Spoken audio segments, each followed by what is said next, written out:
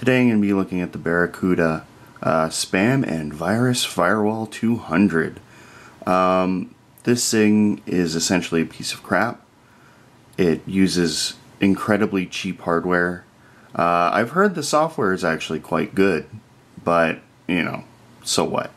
They charge, I think, $2,000 for this thing, and I believe they actually still make this particular one. It's the BSF200a, and it's built with the cheapest stuff you could possibly have. I just want to make a video of it before I throw most of it away, because part of it doesn't work. And then maybe I'll do a more interesting video. Ooh. As soon as I can find room on my desk for it. This is the inside of the thing.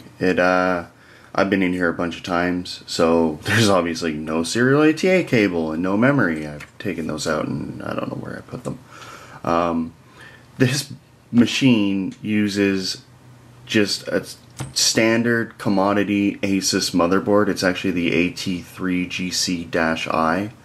It's an Atom-based motherboard. It uses the 330 Atom processor, which is 1.6 gigahertz, dual core plus hyper-threading, the GMA 950 graphics chip, and the 945 GC chipset. This board is non-functional. It wouldn't boot. The fan would kick on, but nothing would happen. I replaced a bunch of the caps on it. Didn't fix it. I noticed that there's a small voltage regulator, surface mount one, tucked behind here that is getting up to 60 degrees Celsius. And yeah, I can't really get in there. I don't really care enough about this board to try and fix it. And yeah, so I took off half the caps I put on.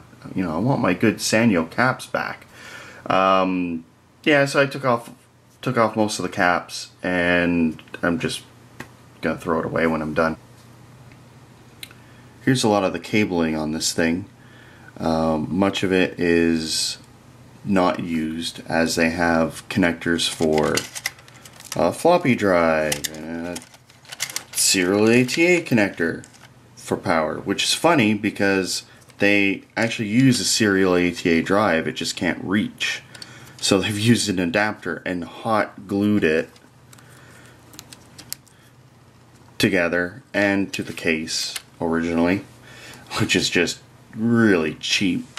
And you know, you got this bundle of cables going to the front panel, ATX power, 12 volt power for the the CPU, and all of this was just kind of jammed in here very horribly.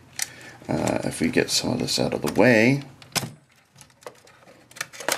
you can see that there is a strange cable running here.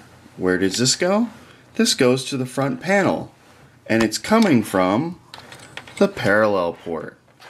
It's actually soldered directly onto 4 of the pins. I believe these are 3 data pins and 1 address pin or something. I can't remember. I looked it up. It wasn't anything interesting.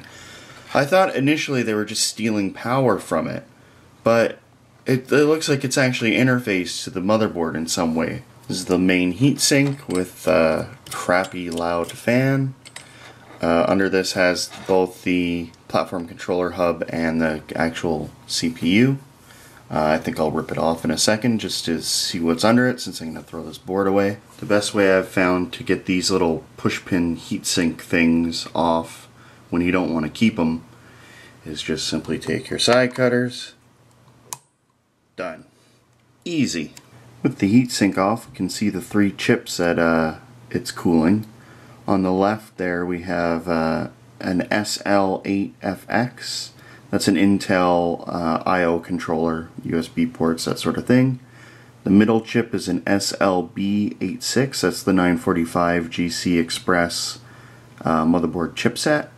And the funky little one on the right is the SLG9Y Atom chip, the 330, which is actually surprisingly 437 balls on that BGA. Uses around 8 watts. Here's the teeny tiny processor up close. You can clearly see the dual dies, as it is a dual core chip. You usually don't see chips in this design where it's actually two separate cores. Normally a chip is made as one single die, and either both cores are enabled or both are disabled. Usually they laser cut and disable the second core if they're selling a single core chip because maybe the second core is faulty in some way. It increases their yield because they could have a manufacturing defect on half the chip, but the other half works just fine. This one, it looks like they're all one-offs, and they just package them on the same actual BGA mount. It's very tiny, as you can see. I mean, we're talking the size of about a quarter. This is the little adjustable voltage regulator that's getting up to 50 degrees. I can't be bothered to fix it or swap it out. As you can see, it's quite tight in there. And I don't even know if the actual regulator's defective. It could be something else. I tried replacing all the caps around it and it didn't fix it. But I'm going to take these out and scrap the board. Well, there you have it. That's what's inside a Barracuda spam blocker.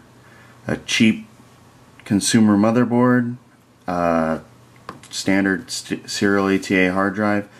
I've read that some of these actually come with parallel ATA drives. I guess it's whatever they can get cheap. And a generic rack mount case with a stupid blue plastic on it. Definitely not worth picking up. I mean, if you can get this thing for like 10 bucks or under 20, I'd say it's worth picking up because you'll at least get most of your money back from the hard drive. And the motherboard, if it's working, like not like mine, you can at least use in a system somewhere. But yeah, you're just getting a cheap ass consumer motherboard. So yeah, I don't really think it's worth it.